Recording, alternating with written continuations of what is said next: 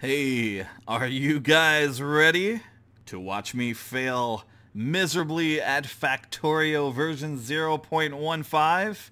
Welcome back to the DX Gamer Show. My name is Mike, aka Operation DX, and why would I suggest that I'm going to fail miserably? Well, my test game before this Let's Play series didn't exactly go very smoothly, and that doesn't give me a lot of confidence for the Let's Play series, but the show must go on. Anyway, the update is huge. They really rearranged a lot of things in the game. They changed the formulas on things, which makes it more complicated. You have to route things in a lot of different directions. It's certainly interesting. And then you have to tie in the whole nuclear power system into the new system. I mean, I already have a hard enough time tying in the copper plate system into the oil system, and now we have nuclear to add on top of that and some other bells and whistles. I mean, once you get to the point where you can do logistics, which I didn't even get to because the new science is freaking insane in this game. You'll see. Alright, so we are still in a experimental version of Factorio. There's been 2 updates to the game, so we are in 0.15.2. The latest update applied a fix that needed to be done for your drills because there was a problem with the flow of sulfuric acid to your drills, because that's how you mine uranium. And they fixed that, and it's good. It really needed to be done because it was a disaster. Well, it wasn't a disaster. It just made things a bit more complicated, honestly. All right, so there's that. Now, originally, I was going to play this completely modless, but there are some pet peeves of mine with Factorio, and I always set out when I make a mod to correct them. Now, clearly the mod that I used in the previous series was way overpowered, and I wanted to have a bit more of a pure experience with Factorio. So let me go ahead and show you what I've done here. So I had to dump my old mod that I called DX Unbalanced, and it was super cheaty. Now, my problem originally, and what got me creating that mod, was I hated that solar panels were the be-all end-all of your power system. That has been since fixed in 0.15, where you have nuclear power, and it produces a fair amount of power, so it's completely redundant to have a solar panel and accumulator systems that can, run your entire base without, using the new systems. And I didn't want to create something that would just completely bypass a really cool aspect of the game. So that's gone out of this mod. So no overpowered solar panels, no overpowered accumulators. What I have here is a set of modules that I've created that actually have some negatives in them, opposed to last time where the modules I had were super overpowered. They are majorly cut down comparative to the last modules. But what drives me nuts about Factorio is, I mean, they give you, say, a productivity module that gives you like a 4% bonus to your production, and then it costs 40% more power. That's awful, considering all the loops you have to get through in order to get to even modules in the game. So my modules, I don't know, they feel right. So another thing that is a little bit of a pet peeve with me with this game is I don't like how short the underground belts run. They only run 5 tiles, so I made them run 60 tiles. The pipes and belts run 60 tiles. The belts do actually run, I think, 8 or 10 tiles, but they run 60. And the last thing I did was I made the player's inventory larger. So this isn't such a huge cheaty mod in the respect of what it was last time. It's just kind of some conveniences, really. And it allows you to tidy up the factory a little bit better than what you would with belts pretty much freaking going everywhere, because that's the way this game goes. But I don't know what would be worse, the modules or the larger player inventory. I mean, the larger player inventory it's just you have more stuff in your inventory with 0.15 than you normally do with 0.14 or 0.13. You have to carry around a lot more to build some of the new things, and it feels necessary to even have the vanilla game expand the player's inventory, maybe through research. Maybe that's how I should have gone about it instead of just giving it all to you at once, but that's how I did it.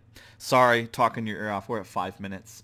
Let's go ahead and hit play and get started here. I knew I would kind of talk your ear off in the beginning. So let me reiterate, 30-minute episodes for this series instead of 20 minutes like my standard.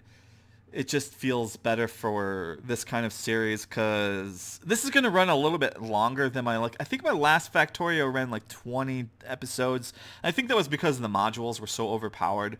This is probably going to run a little bit longer, but with longer episodes, so it's going to kind of maybe even out. I think it's going to go longer than 20 episodes, honestly. So anyways, some new interesting things with 0.15. So you've got a lot of different modes you can start with. You can even start with a cool one that like promotes rail production or like building rails between spots and stuff. We're not going to do that, but one of my main goals for this series is to run rails. Another goal is I want to have it better lit than the last series, so I want to research optics really early on. Fortunately, that is a first level research, so I'll have lights going on. And I want to kind of spread things out in general. So those are kind of my major goals for this series. Outside of that, who knows what's going to happen. It's completely random, the map generation. Okay. Resources, I'm not going to touch them. I'm going to leave them at absolute default. But I am going to play with the advanced settings. I'm going to just make a few adjustments and tweaks here and there. Nothing super crazy. But this is a new thing to Factorio version 0.15. This is a new... I didn't even know some of these things maybe even existed. I don't know, like, you know, I didn't realize that maybe pollution damaged trees unless that's completely new to 0.15 or not. So we're going to change evolution a little bit. So time factor, we're going to nix that. It's 0.00004. You know, I mean, I know it's nothing, but, you know, getting rid of it. All right, I'm going to knock destroy factor down to 0.002 to 0.001. Let's see if we can get that. There we go. And then pollution, I'm just going to knock that down a tad, even though it's 0.000. Actually, I probably can leave that alone. I'm just going to tweak it back just to like, I don't know, maybe like 500. Can I? No, it won't let me use my number keys. 400, that's good. All right. So we slowed down evolution just a tad. Really, it's not going to have a dramatic effect on gameplay. All right, pollution dissipation rate. I'm going to turn this up just like about, I don't know, maybe 10%.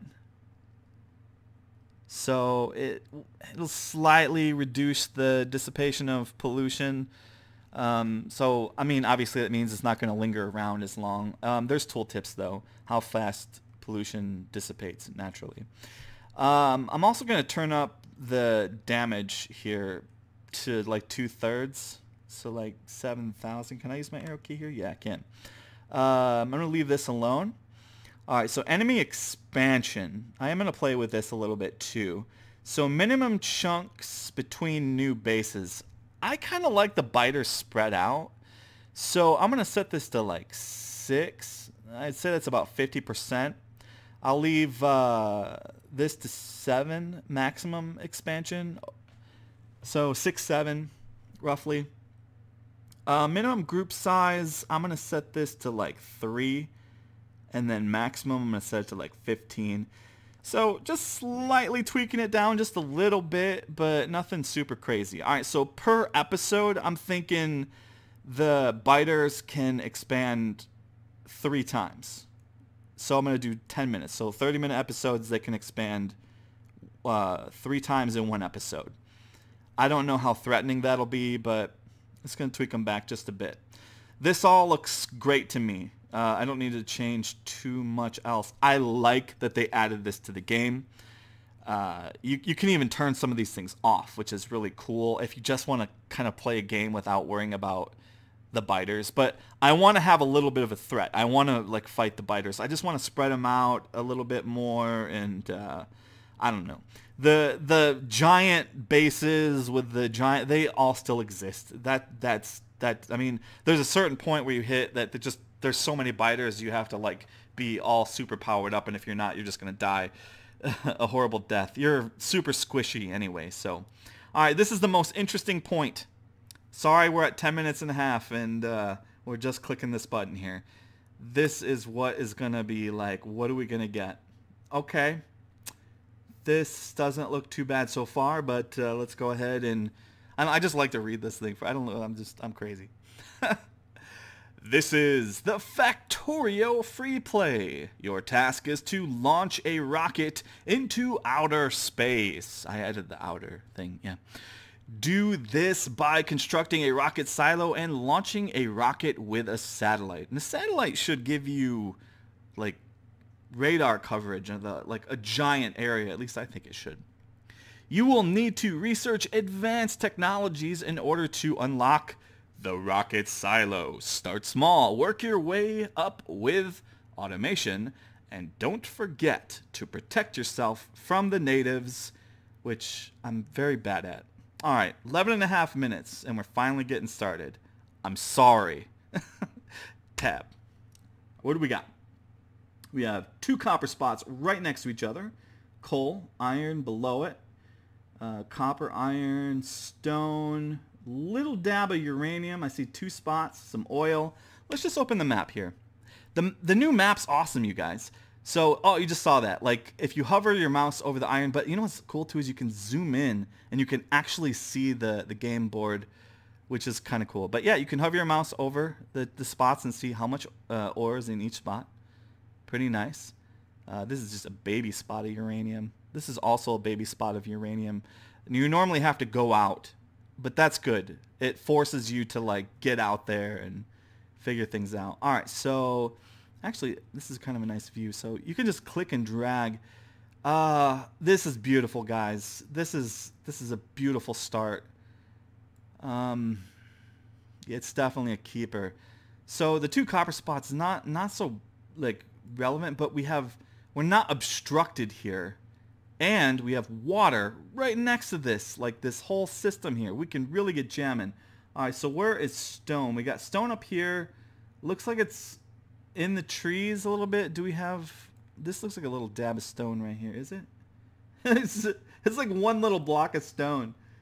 Alright. And then we have stone over here, which looks like it's in the trees. Okay. I think this is great. This is a great start. Look at this giant coal thing. I can create a centralized area. All right, the thing that I'm worried about is just the stone. I just want to take a quick look and see where it's at, what's going on with it. All right, so it is buried in the trees, but we have this kind of uncovered area here. Yeah, that's not bad. I think I'm going to go to that one. I don't think I'm going to go to the tree one. Actually, this is a great thing to get right here in the beginning of the game. Let's go ahead and mine this. It gives you 20 stone off the cuff. That's beautiful. We can use it. In fact, we should build the furnaces with that right away, immediately, without delay. Okay, let's drop our burner miner and our furnace and mine a little bit of coal. And we're off and running here, essentially. I like how close these are to each other. It really helps streamline the start a lot.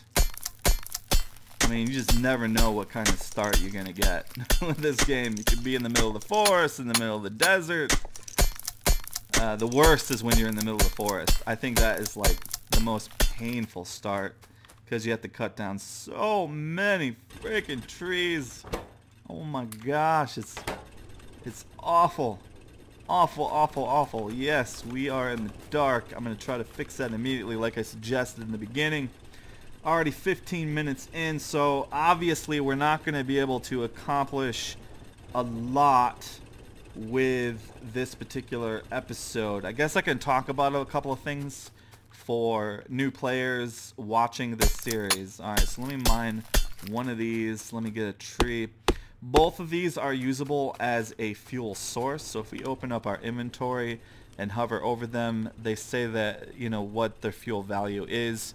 So wood gives you like a 4 megajoule fuel amount, and coal gives you an 8 megajoule fuel amount.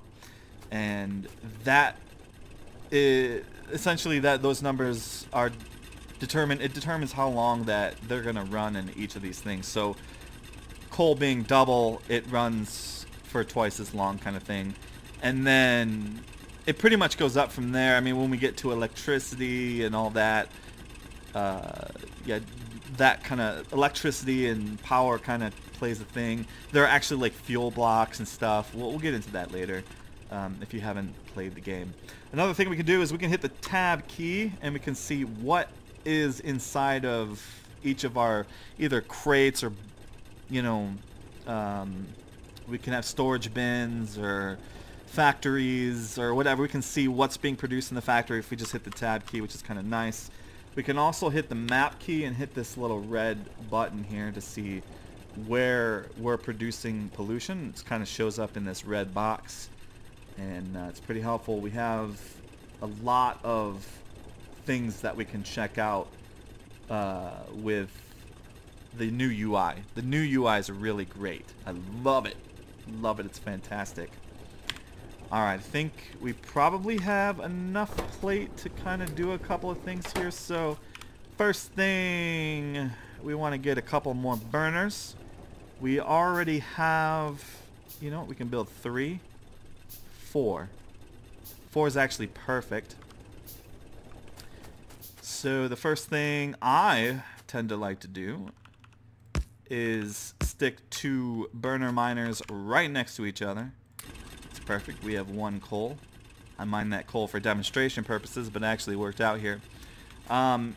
This is, I don't even know if you consider this a trick anymore. This is something that you would probably naturally learn, maybe, if you play the game, but just kind of, you can see where the arrows are pointed, and the arrows indicate where the resource is going to go.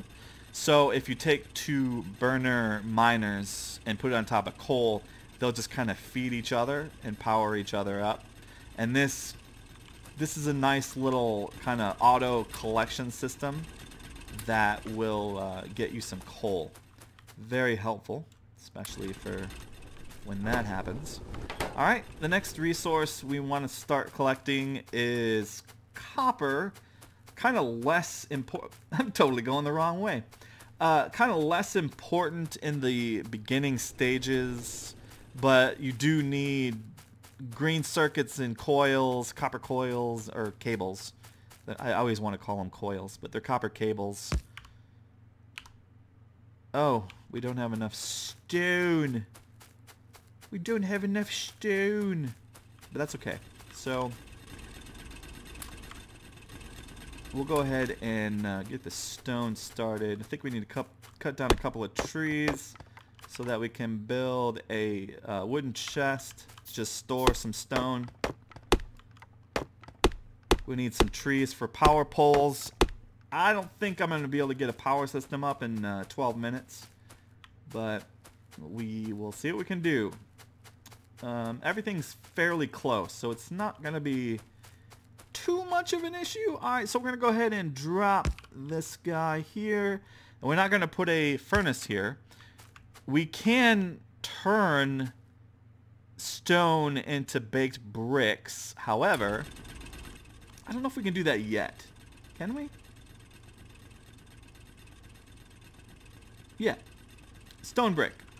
So if you put a furnace behind a burner miner, you'll get brick instead of raw stone. However, we can't use brick to make the furnaces, right? So that's kind of an issue for the beginning of the game. All right, so we need to head back over to our copper, drop off this furnace. We're gonna hit the 2 burner miners collecting coal, And it looks like our plate is not moving. We want to fix that ASAP. And get our copper moving along. How we doing? We got 10 minutes. I don't know. We might be able to. There's a lot of... I mean, water's like right frickin' here. So we might... maybe... just maybe... be able to do this. We should definitely double up on... the... oh, we need stone. Actually, I mean, it seems kind of redundant to be walking back and forth, but it actually is, it works out for me. I actually am kind of doing something, you know, while we have downtime. We just have downtime. There's nothing we can do about it. It just is. All right, there we go. Now we have a good amount. So I'm going to build a second burner. I'm going to build 2 more furnaces. That is just, we're going to double up plate in the beginning. It helps streamline. And the day-night cycle is fairly fast in this game. That's why I want to get optics researched as soon as possible. I'm hitting like every button besides the buttons that I want to be hitting. Okay, we have no coal. I have my autosave set to 10 minutes. You can change that in the options. I also have, one of the things that's really convenient, if we go in the options real quick, go to other, I have technology window pops open when research is complete unticked. I like that much better than what I used to have, where every time a technology researches, the text screen just pops up in your face. I kind of hate that now. So that's one of the things that I've done that I like a lot. And then what happens is this up here where it says T, where my mouse is, it just flashes and flashes and flashes. It kind of gives you an indicator, hey, your tech's done, research a new tech. Because sometimes what happens is it's like when you research a new tech and you're doing things, you forget that you're not researching anything. And that can be kind of problematic if you're, you know, wanting to move things along and you're waiting on certain research to get to the next research and you're not researching, you don't even realize that you're not researching. It can be kind of an issue. Alright, 36. How we doing? We got 8 minutes. I wonder. So we can build offshore, then 2 gens, and then I think plates are malfunction. In 0.15, the boiler steam engine thing is totally different than it was in 0.13, 0.14. Totally different. I love it. I love it. And the ratio is really easy to understand. So it's for 2 steam engines for every 1 boiler.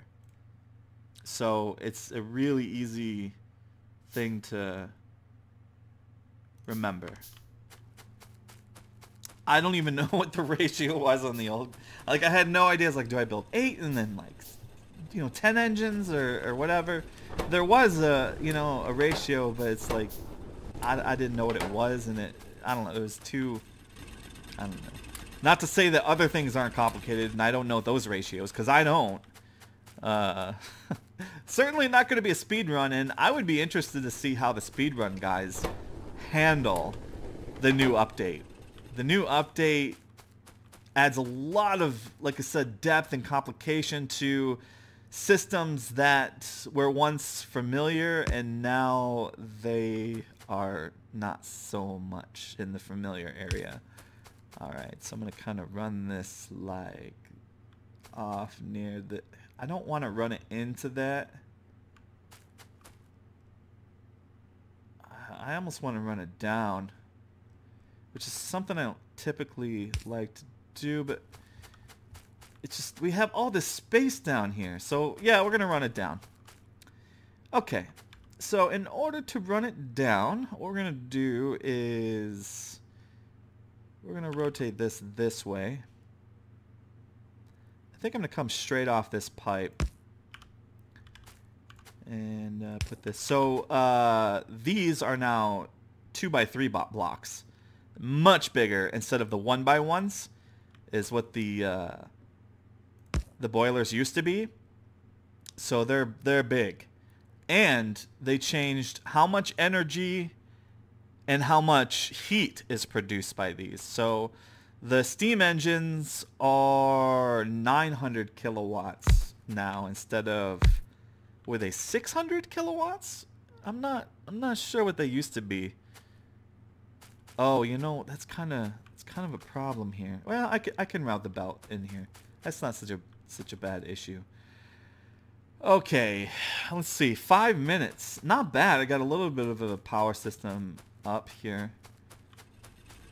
So let's go ahead and grab this coal out of here. Looks like one of our burners is kind of... Let's grab this plate. Give me your plate. I'm sure I got a little bit of copper by now. Let's grab that while we are kind of waiting for things to fill. And that should be enough to let me make 2 more engines. And then after that, I think what I want to do is we're going to set up our labs. We're going to research optics.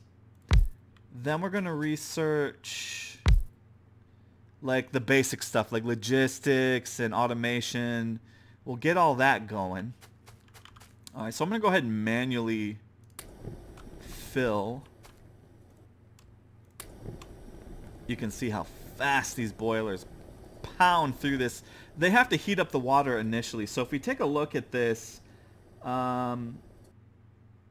the water has to heat up. Is it showing the heat? It gets up there. Oh, it says temperature 15C. Oh, I think that's because we, oh, there we go. 165. Yeah, so these used to be at 100C, and now they're 165. All right, did I give myself enough wood to make some power poles? Okay, now, since we have that all set up, all the basic stuff, we are going to pocket produce 45 science.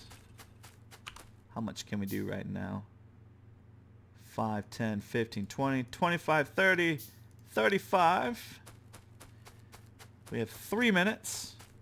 I'd say I'm doing pretty good for this first episode, honestly. Let me just pat my own back here and blow purple smoke up my butt. Because why not? Why not? I did start off saying I'm probably going to do disastrously bad, but I can blow purple smoke for the first episode. 35, 40, 45. Maybe we should just do 50. Alright, so that is pretty much all we're going to be able to do in this first episode, because pocket producing science is really slow. So essentially all we're going to be able to do is collect resources. Let's go over, before we hit 30 minutes, and collect whatever stone we got. Yeah. Most certainly we've got more than enough here. Yeah. Okay, yeah, so normally your inventory cuts about right here. I think you get 60 slots by default. And I think that's all you get. Later, you get something called logistic slots. But hold on, we're not even close to that. So forget I even mentioned it. So we have roughly double that. You're gonna see this is gonna come into play.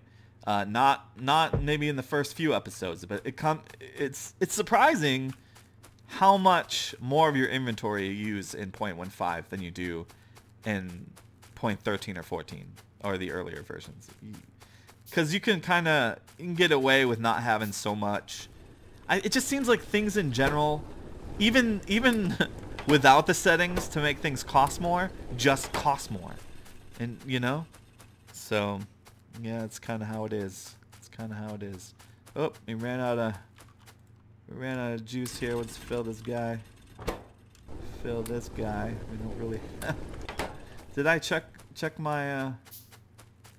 Yeah, I was just kind of going back and forth, making sure all this is filled up. Obviously, like the beginning of the game said, we want to automate things. That's pretty much the meat and potatoes of Factorio, and the fun of it is figuring out how to automate everything. And it is, I want to say, it's not infinitely more complicated, but it is certainly more complicated in 0.15 than it has been in previous versions. Check out these new graphics too for like the ore. I really like it. Some things are not high resolution yet, but yeah, dude, it looks good. It looks good. I mean, if you zoom in too much, it's kind of pixelated, but I don't know, a lot of this stuff. Wow, this is a giant. How much ore is? It's 500,000. I guess it just seems bigger than it actually is. I mean, something like this would normally be like maybe about 1 million, and if you did like higher stats. Anyway, that's it for this first one, guys. I will see you guys for the next one, hopefully. And we won't have 10 minutes in the intro screen to deal with. So straight gameplay from here on out. So thanks for watching. I'll see you next time. Have a great day and take care.